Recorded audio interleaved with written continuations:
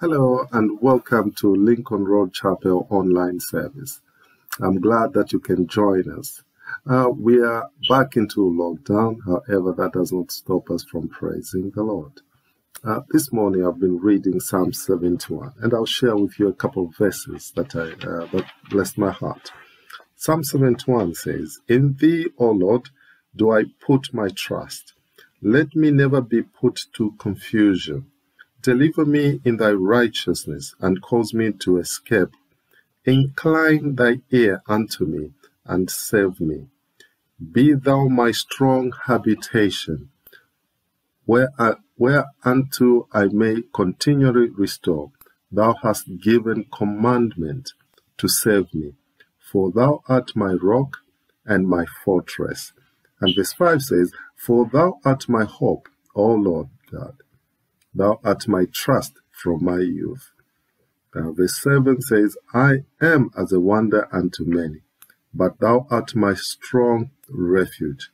Let my mouth be filled with thy praise, and with thy honor all the day."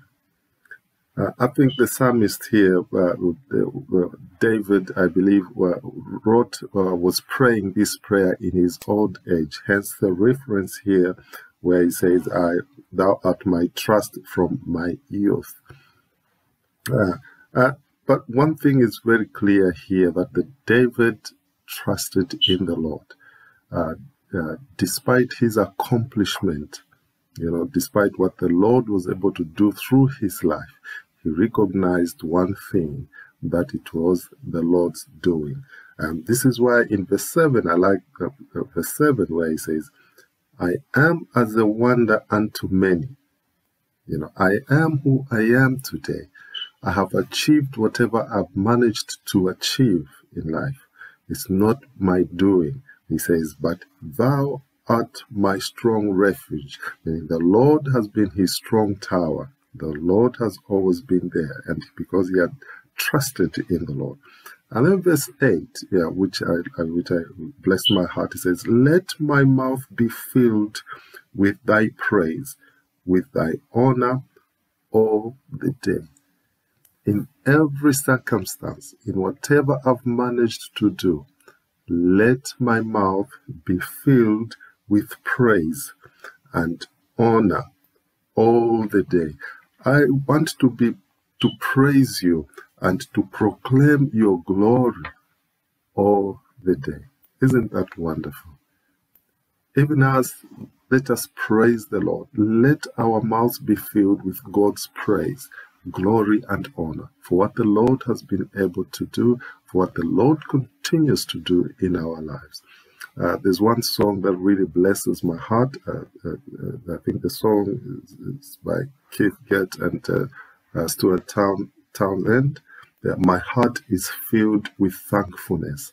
They're beautifully written song there. It says, "My heart is filled with thankfulness to him who bore my pain, who plans the depths of my disgrace and gave me life again, who crushed my curse of sinfulness and clothed me in his light, and wrote his law of righteousness with power upon my heart."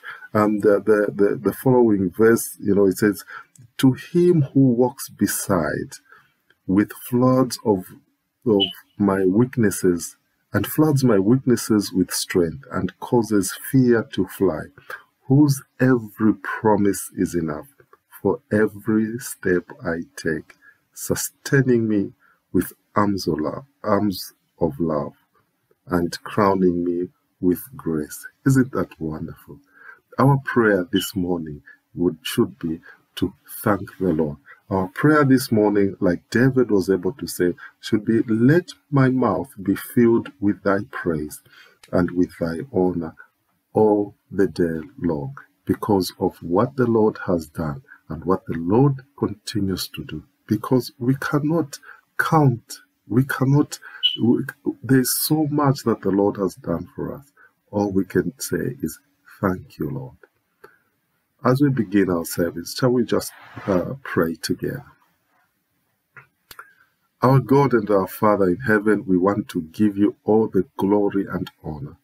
We thank you for this day, for this is the day that you have made, and we shall be glad and rejoice in it, regardless of the situation we are in. I know we are not meeting with many folks because of this corona pandemic, but Lord God Almighty, we shall continually praise you. Let our mouths, O God, filled with your praise, glory, and honor. Father, we pray for this service. We pray for your word as it comes forth. We pray that, Lord, it shall come forth with power. We pray that, Lord, lives shall be changed. Father, you shall encourage us in your word, in the mighty name of our Lord Jesus Christ. Father, we give you all the glory and honor.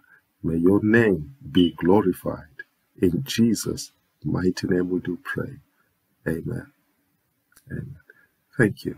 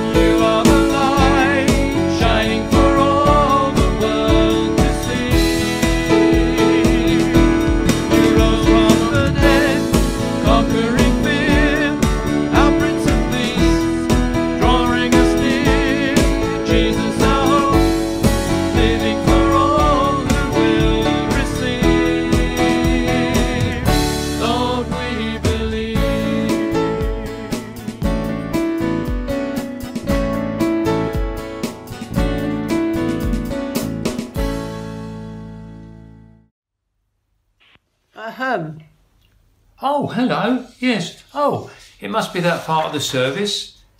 You know the one. The children's spot. Yes. Well, that wasn't very funny, was it? Now, I've been thinking about certain objects. What's your favourite object? Around the world, there are some pretty special ones. What about this one? The Eiffel Tower in Paris. Or what about this one? Really, you have to go to America or Canada for this one. Niagara Falls. What an object that is. What a special, spectacular scene that would be. And then again, you might have been to London to look at these objects. The crown jewels that are found in the Tower of London. But for me, you know, there's nothing more special than the object that I have in my heart. What I'm thinking about is a cardboard box. Now, what could be more interesting than a cardboard box? Well, maybe one thing, maybe an empty cardboard box might be your thing. The cardboard boxes, joking aside, are really useful. You could, for example, put your toys in a cardboard box, keep them nice and tidy. You could put books in a cardboard box. You could even use a cardboard box when you're going to move house. But of course there are some certain sizes to cardboard boxes. You couldn't, for example, put a vacuum cleaner inside this cardboard box. But you know, some people have cardboard boxes for God. They think you can fit God into a cardboard box. And they've got to remember that God is much bigger than a cardboard box. He's bigger than you. He's bigger than me, he's bigger than the world, he's bigger than the sun, he's bigger than the universe. He's far too big. And there's just nothing that he cannot do. There's no power that he's short of. And we're going to hear a story about that right now. What I'm about to tell you is a true story. It really did happen many years ago when Jesus was alive on earth. At the end of a very busy day, Jesus and his disciples decided to go across the Sea of Galilee. So they got into a boat and they sailed, and it was their intention to sail from one side to the other of the Sea of Galilee. Here is a map to show the direction they took. They started off from a city called Capernaum, and they were beginning to cross the Lake of Galilee. They got about halfway across. And at this point, the sea was calm and Jesus was tired. He'd had a very hard day's work.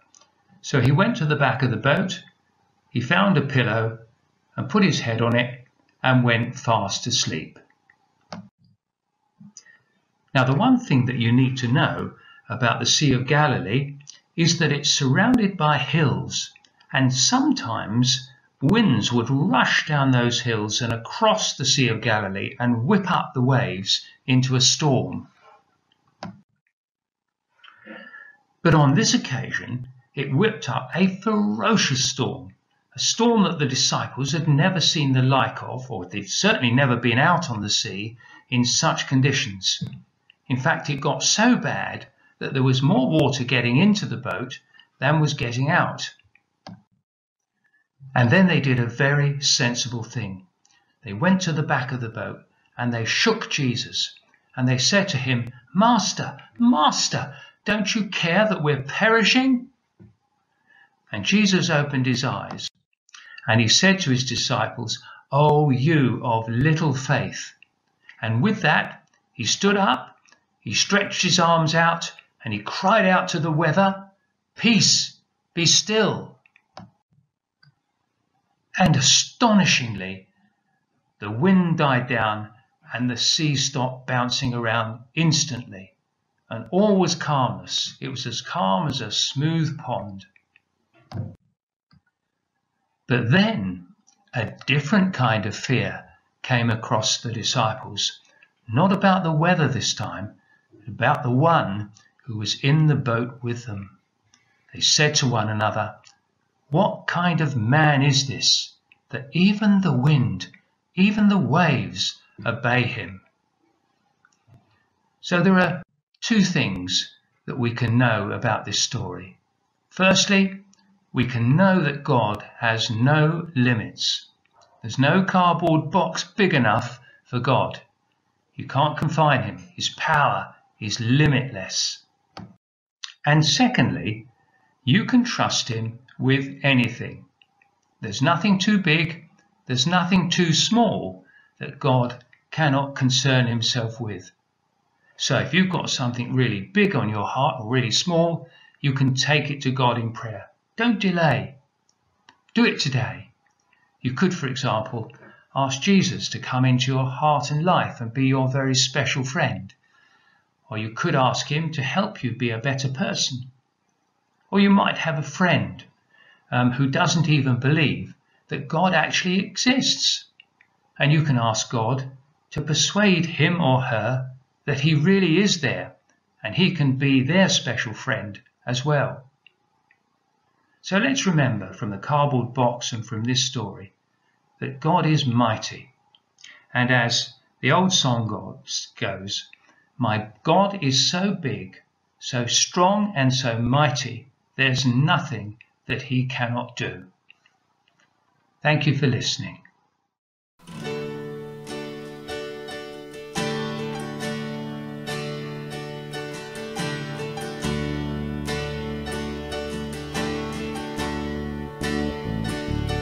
Lord, I confess, bowing here, I find my rest. Without you, I fall apart. You're the one that guides my heart.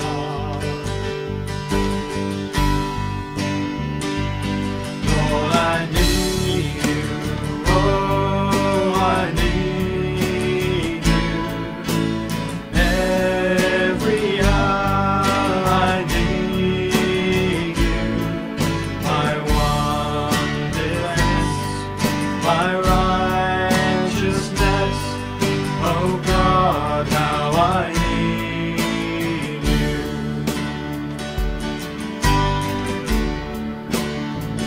Where sin runs deep, your grace is more. Where grace is found is where you are. And where you are, Lord, I am free. Holiness is Christ in me.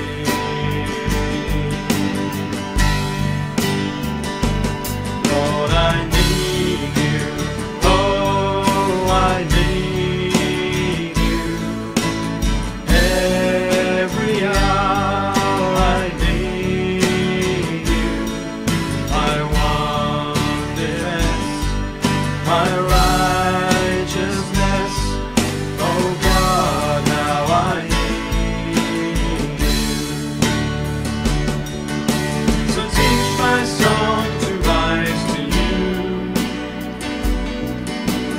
When temptation comes my way, when I cannot stand, I'll fall on you. Jesus, you're my hope and stay. When I cannot stand, I'll fall on you.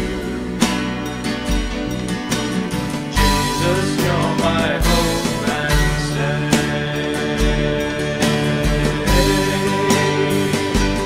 Lord, I need you. Oh, I need you. Every hour I need you. My one defense, my righteousness. Oh God, how I need you. Lord, I need you. Oh, I need you. Every hour I need you.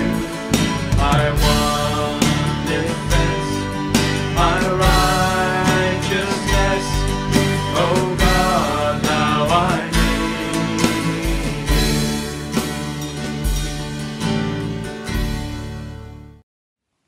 Today's Bible reading is found in John chapter 1, verses 19 to 34. John chapter 1, verses 19 to 34. John the Baptist denies being the Messiah.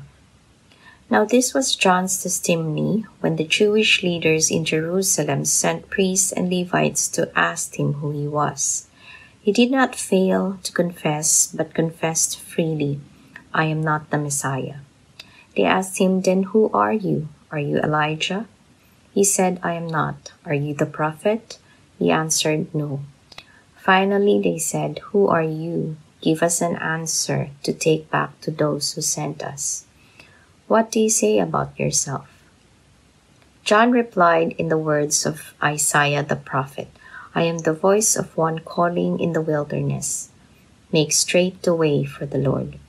Now the Pharisees who had been sent questioned him, Why then do you baptize if you are not the Messiah, nor Elijah, nor the prophet? I baptize with water, John replied, but among you stands one you do not know.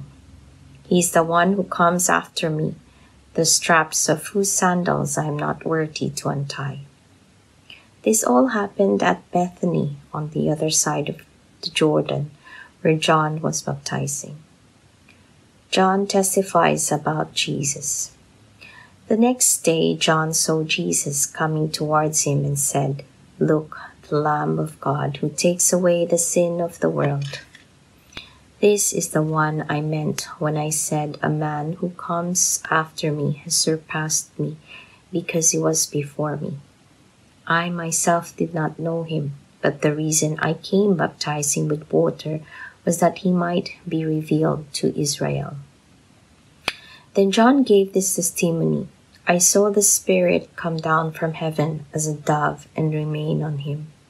And I myself did not know him, but the one who sent me to baptize with water told me, The man on whom you see the Spirit come down and remain is the one who will baptize with the Holy Spirit. I have seen, and I testify that this is God's chosen one. The Lord bless the reading of his words into our hearts today. Well, hello and welcome to our 34th, I think it is, recorded meeting for Sunday, the 1st of November 2020. The title for the talk today is Just As I Am, I Come. The reason for this is because of the Daily Hope phone line that we've advertised in our latest newsletter, chapel newsletter, dated the 23rd at least it was the latest newsletter. By the time this is broadcast, I guess it will not be, but newsletter number 31, the 23rd of October. And I listened to Just As I Am by Charlotte Elliott. It's number 354 in our Redemption hymnal. And I found this the story of her conversion and the way in which she was led to write this hymn in connection with that. Very interesting and inspiring. I hope you will too, if you would like to listen to that. It's possibly the only hymn I have actually ever preached on. Somebody might object, you're not meant to preach on hymns, you preach on the word. Preach the word, the Apostle Paul said. Yes, but an address, when you preach the Bible, share the gospel message, you arrange it in a certain, hopefully logical, helpful way for people to understand and be able to respond to. And sometimes a hymn is set out like a sermon that you sing. And this hymn is something like that, if not exactly like that. But I'm not preaching the hymn this time, but I will refer to it. Indeed, the title, Just As I Am, then there's a few, a gap, then I Come, is the first four, and then the last two lines of the words of each verse of the hymn. And I'm going to pray now. Would you just kindly pray with me that we would hear from the Lord himself now through this book, this Bible message. Thank you. This is your word, our God and Father, and in it speaks of the one you sent, our Lord Jesus, who is present here through the Holy Spirit, with all who are looking for you when your people gather in a special way, but also looking for people who don't know you. Lord, make that your presence known and do something would you actually save people through this talk and through lots of other people bringing your truth over online and in lots of different ways. We ask that you would kindly do that because it is your will. In Jesus' name, amen. Amen. Just as I am, I come. Firstly, who I come to. Secondly, nothing can stop me coming to him. And thirdly, I do come. Who I come to. I'm going to read you a few verses from John chapter 1. This was read to us earlier in the service. John chapter 1, verses 29 to 34. This is before Jesus had even started his ministry. The next day, his public ministry, the next day John sees Jesus coming to him and said, "Behold, look at the Lamb of God, which takes away the sin of the world. This is he of whom I said, after me comes a man which is preferred before me, for he was before me. And I didn't know him, but that he should be made manifest, obvious to Israel. That's why I'm come baptizing with water." And John bare record. He gave his testimony, saying, "I saw the Spirit descending from heaven like a dove, and it rested upon him. And I didn't know him, but he that sent me to baptize with water," God of course, "the same said to me, upon whom you shall see the Spirit descending, the same is he which baptizes not with water, but with the Holy Spirit.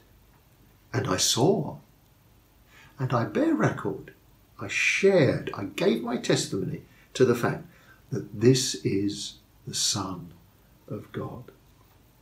So who is he? He is the sacrifice for sin. John said, "Behold the Lamb of God." Now all the Jews would have understood that the lamb was one of those animals that could be sacrificed in the place, that would die in the place of the person approaching God to take his sin. We spoke about this in an address not so long ago. And Jesus is the fulfillment of that. And in fact, he made it, if you read the book letter to the Hebrews especially, makes it clear that those sacrifices of animals are now entirely unnecessary because they couldn't actually take away sin. They just simply pointed to the Lord Jesus, who is the actual sin bearer, the Lamb of God, that takes away the sin of the world, not just of Jews, but all people. That's who he is. He was, according to the passage we've just read, one who was before John, and yet John was about 6 months older than him. But it hints at his divinity, because he was God who became a man. He was before John. This one is the baptizer in the Holy Spirit. The Holy Spirit is God. And when John saw in the form of a dove, peace, coming upon Jesus when Jesus was baptized, he said that this is the Son of God.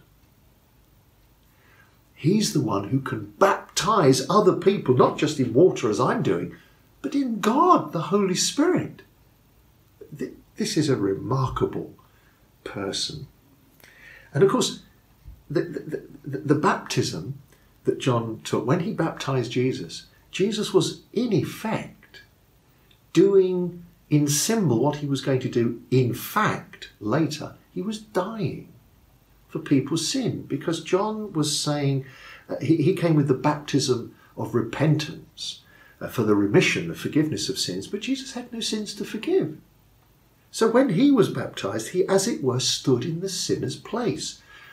A kind of a foreshadowing of what he would actually do, maybe 3.5 years later, on the cross, taking the sin of the world. He's the Lamb of God that takes the sin of the world. That was the moment. Heaven was opened. The Holy Spirit came down. God said, "You're my beloved Son. All my purposes are fulfilled in you." And there's a little clue as to how we recognise this. Remember, John was saying, behold the Lamb of God. Look, this is the one I've come to tell you about. That's the purpose of me. He was the most important prophet up to that time, the most powerful prophet up to that time. He was to get people ready for him. And when he saw him, he said, look, he's the Lamb of God. But the moment he said it was as Jesus came to him. And it is as Jesus comes to us that we recognise him. He comes to us as the one who takes our sin, who can put us right with God. And the fact that he's coming means he's alive. I mean, obviously he was alive then, but he's alive now as he comes to us, having died.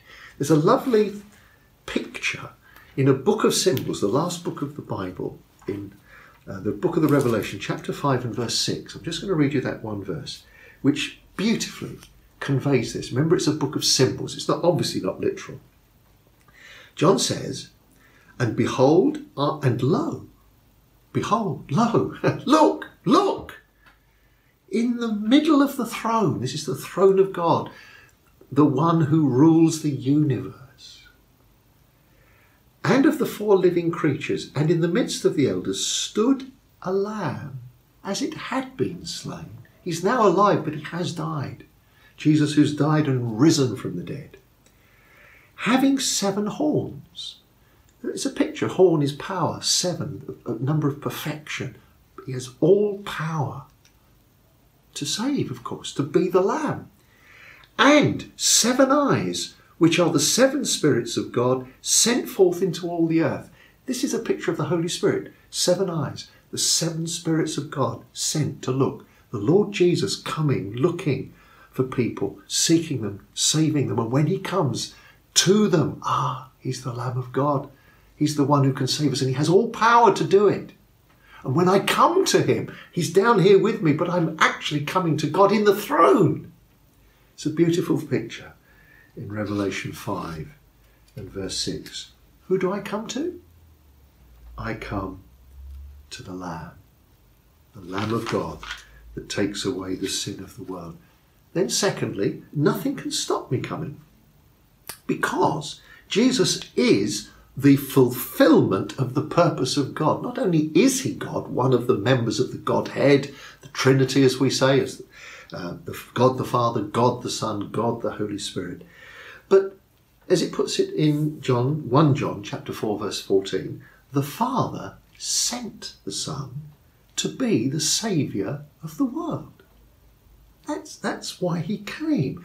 Or as Paul puts it, summing up the mission of Jesus in 1 Timothy chapter 1 verse 15, Christ Jesus came into the world to save, rescue, deliver sinners from their sin, to put them right, to make them better people, to make them right with God.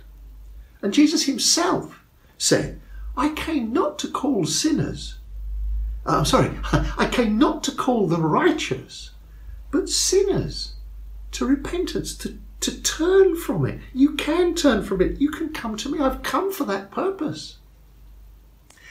In other words, the very thing that stops me coming to God, my sin, Christ, the Lamb of God, deals with, gets rid of when I come, so that the barrier between God and I, that which alienates me from him, is removed. My sin, my rebellion, I have a nature that tends to shake its fist at God. And if not outwardly like that, it's hypocritical and it hides it, but it just doesn't want to know. And my practice reflects that in a big, outward, garish way, or maybe a more shy, small way, but it's there. And I am entirely different in character and in motivation to God. Despite being made in his image, I've fallen. The sin is in me. It's part of me. He is holy, apart from all that's wrong, absolutely good and pure and wonderful. And I am sinful, dirty, lost, different. His motivation is one of love and justice, always. Me, selfish, egotistical, proud of my petty, stupid achievements, which I can only do if they are of any value at all, and they're always spoiled, but I can only do them because God has enabled me. It's just ridiculous. Naturally, we can never come together, be one, be friends, be in any kind of relationship. But Christ, the sin bearer, the one who takes all that stupid, horrible, mucky, limited, selfish sin on himself. He became sin. He, now alive, having come back from that death, physical death and spiritual death, because when all that muck from me and the whole world was put upon him, God looked away. There was a severance between God the Son and God the Father. And because of that, that's the one, that Lamb, that Lord Jesus calls me to come to him. I can't come direct to God because of our utter difference from each other, but I can come through the Lord Jesus. And if I can just refer to the hymn, I said I wasn't going to preach it, I'm not, but I'm going to just refer to the first 3 verses. Christ's invitation. The first verse, just as I am, without one plea, but that thy blood was shed for me, and that you bid me come to thee, O Lamb of God, I come. That's what the Bible says. Jesus said, come to me. All of you who labour, heavy laden, with guilt, with frustration, with all the burden of life, I will give you rest. I'll change it.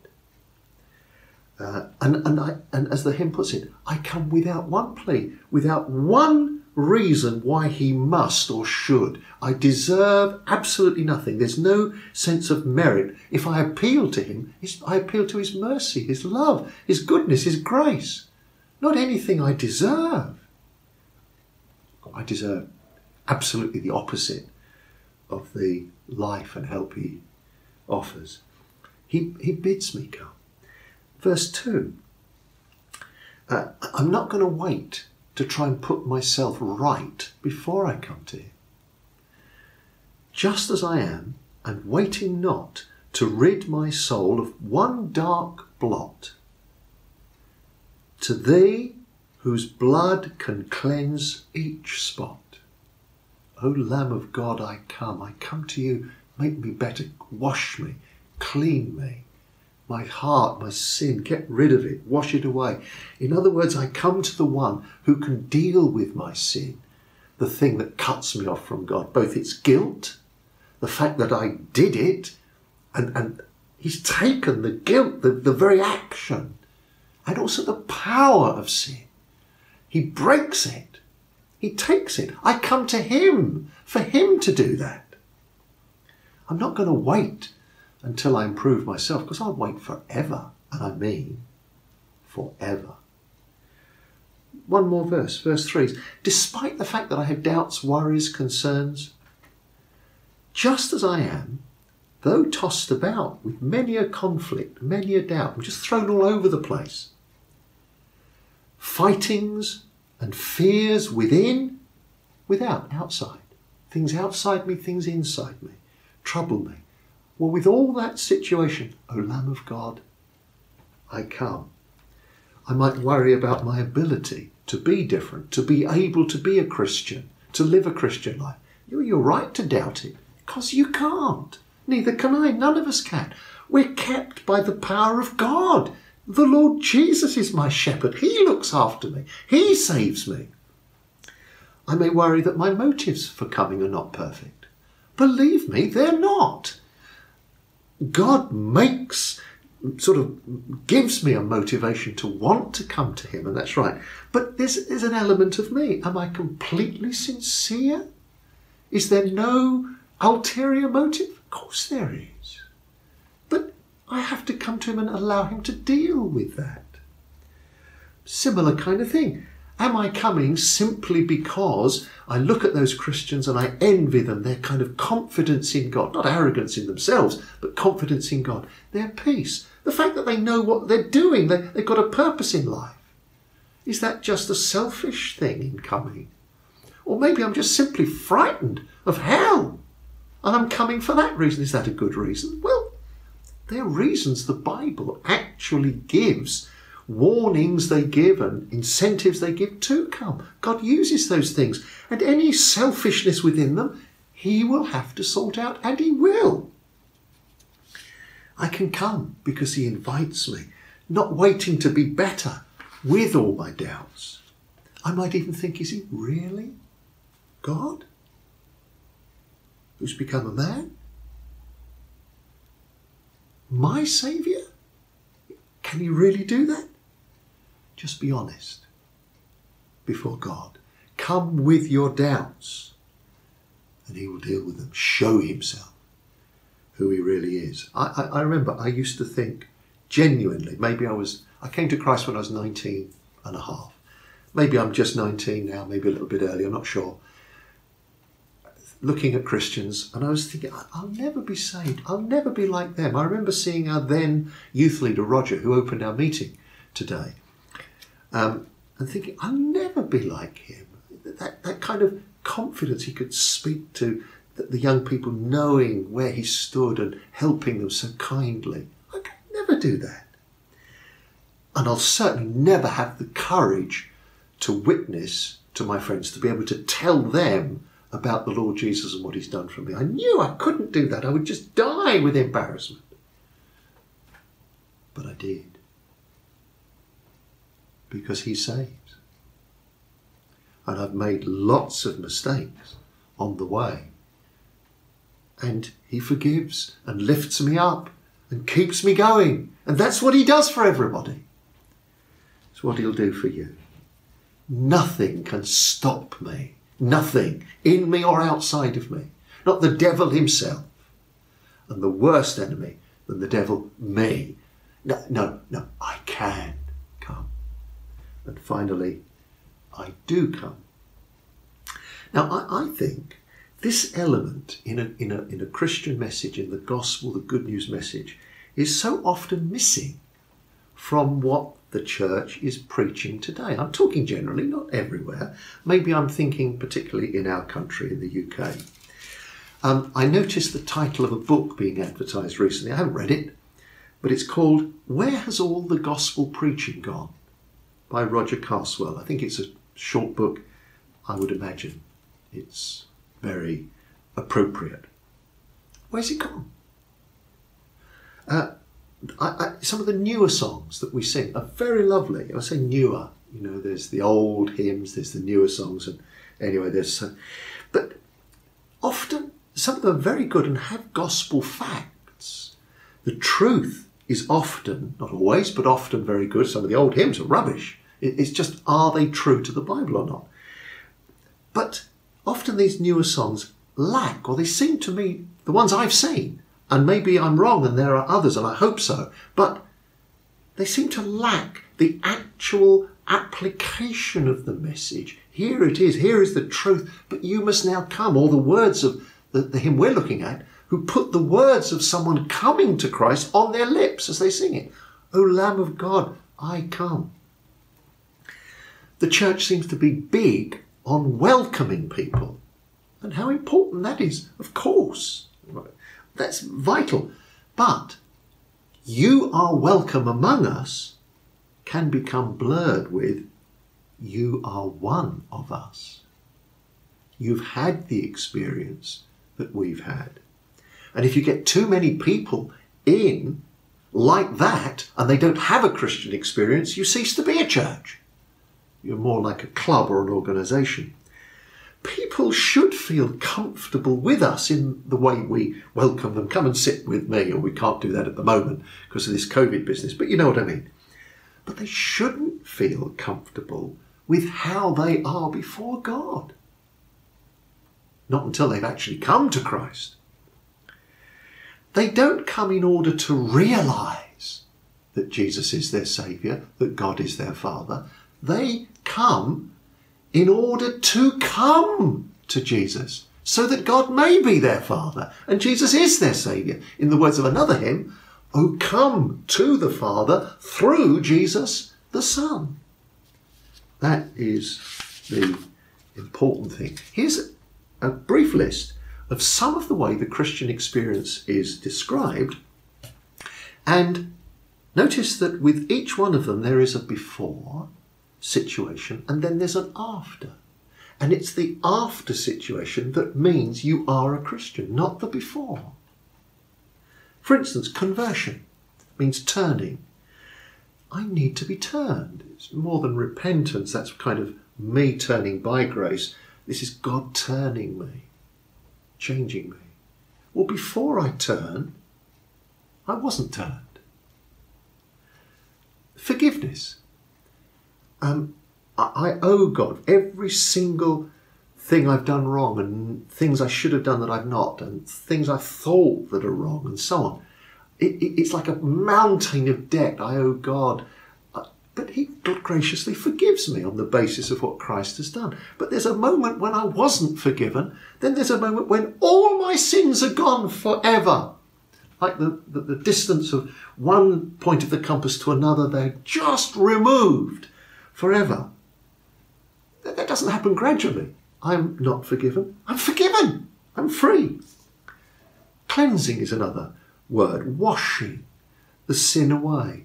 One moment I'm dirty, I confess my sins, and I'm cleansed, washed. They're gone. They're all gone. There's another phrase, justification. It's so essential, so important in understanding the Christian faith. God declares that the sinner is righteous, not because he's made a mistake, but because Christ, the righteous one, has taken the sin, the guilt, and all of it. It's gone. Even the fact that I did it somehow is gone. It's placed upon him. And God can look at me and say, not innocent. I was guilty, but the guilt has gone. Righteous. Justified. But there was a moment before I trusted the Christ who died in my place and is now alive and representing me. Before that moment, I was not justified by faith. Then I put my faith in him, I trusted him, and I was justified by faith. Redemption is another picture. That the Bible speaks of a person outside of Christ being a slave to sin, like in a slave market, that I cannot break free. There may be times when I would like to be different, but I can't. Sometimes I didn't care less. And then a Redeemer comes, one with the ransom price for my sin, the blood of Christ. He's died for me, he's now alive, he pays the price, and I'm free. Free to serve and glorify and live a useful life and have peace. Free from sin. Well, there was a moment when I wasn't redeemed. Now I am. The new birth. I enter the family of God, the kingdom of God, through the new birth, being born again. One moment I wasn't born, the next moment I was. And when I was, God was my Father. The Lord Jesus Christ is my brother. Salvation used in one particular sense. He saved us. That's what Paul says in Titus 3 verse 5. He saved us. Like a person drowning in water being pulled out. Or like a person in a house that's full of fire and smoke and the fireman comes up the ladder, drags you out and saves you. There was a moment when I was not saved. I was going to die, drowning, burning, smoke. And then the Saviour came and took me out of it. I was unsaved, then I was saved. In other words, there's a moment when I say, O Lamb of God, I come. Lord Jesus, I come to you. You have called me. I'm doing it consciously. I know what I'm doing. It's a deliberate act, and it's in answer to your invitation. How dare I approach you? Otherwise, you bid me, come. And I can do that just as I am. Just now. Now, is that the moment for you? Is it that moment now? In other words, will you respond to the Lord Jesus as he calls you? You may, and you should, and you can do it just as you are. Praise the Lord. Amen.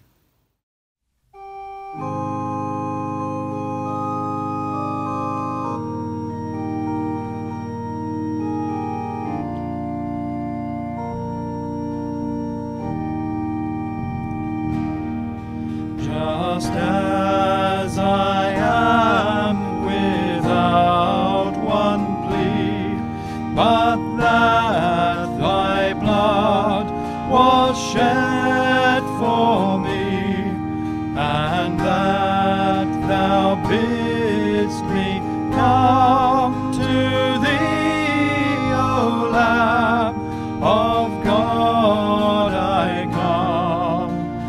I come, just as I am, and waiting not to rid my soul of one dark blot, to thee whose blood can cleanse each spot, O Lamb of God, I come. I come, just as I am, though tossed about with many a conflict, many a doubt, fightings and fears within, without, O Lamb of God, I come. I come, just as I am, thou wilt receive, wilt welcome, pardon, cleanse, relieve, because thy promise I believe, O Lamb of God, I come. I come, just as I am, thy love unknown has broken every barrier down, now to be thine, yea, thine alone, O Lamb of God, I come. I come.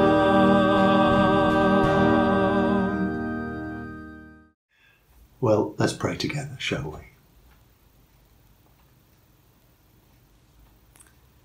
Just as I am, without one plea, but that your blood was shed for me, and that you bid me come to thee, O Lamb of God, I come. We thank you, Lord, for everyone listening, watching this service, who can say that and know it's true. We pray for any who still have not said it, still have not experienced that. Would you bless them, draw them? And for any who have said it now for the first time, have actually come to you, just grant in their hearts the absolute certainty that you've begun something that you will never, never stop. You will perfect, you will finish what you've started. You will make them like yourself, and you'll keep them. Thank you, Lord, for this faith. The blessing of God Almighty, the Father, the Son, that is the Lamb of God, and the Holy Spirit rest with all of us who have come to Jesus. Amen.